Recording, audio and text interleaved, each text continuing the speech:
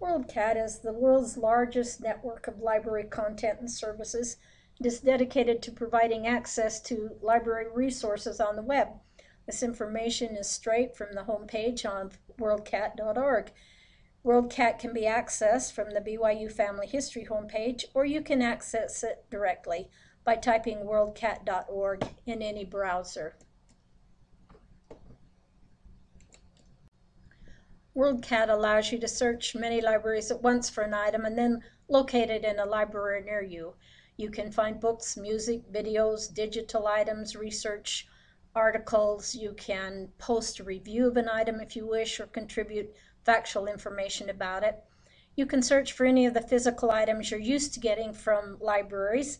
You can find articles, citations with links to their full text, authoritative research materials such as documents and photos of local and historic significance, and digital versions of rare items that aren't available to the general public.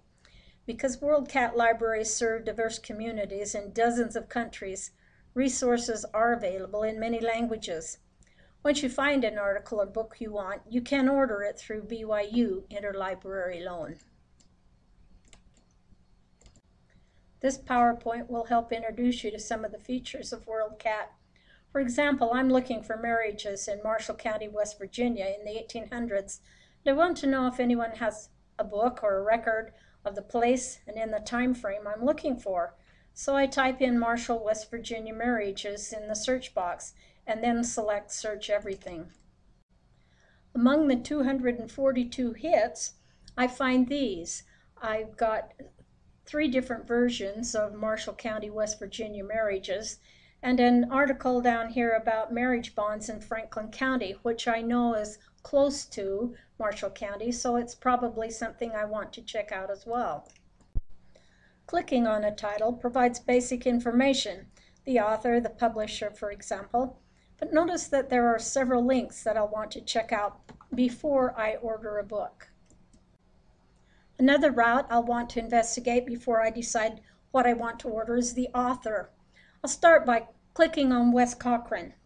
I don't immediately find anything specific to Marshall County, but I know that Wood and Randolph counties are close, and I might want to check them out as well, especially the marriage and death volumes. A quick check of the other authors, Martha Wirtz and Linda Camp, turns up other volumes that I'll want to check out as well. If I scroll down the page a bit, I find a details screen that gives me even more information. I'll especially need the OCLC number if I decide to order the book, so I make note of it now. Before I place my order, I decide to check out what an advanced search will allow me to do, so I back up a screen and click at that option.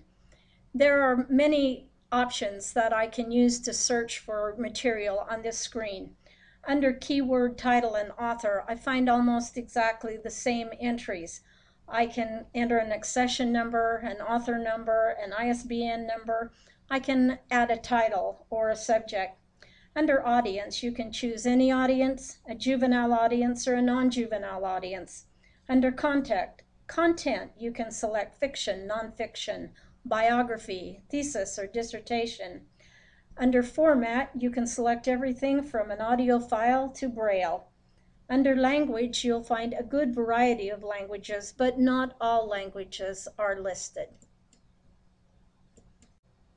I'm also curious about the similar items and related subjects links and where they will lead me, so I try them.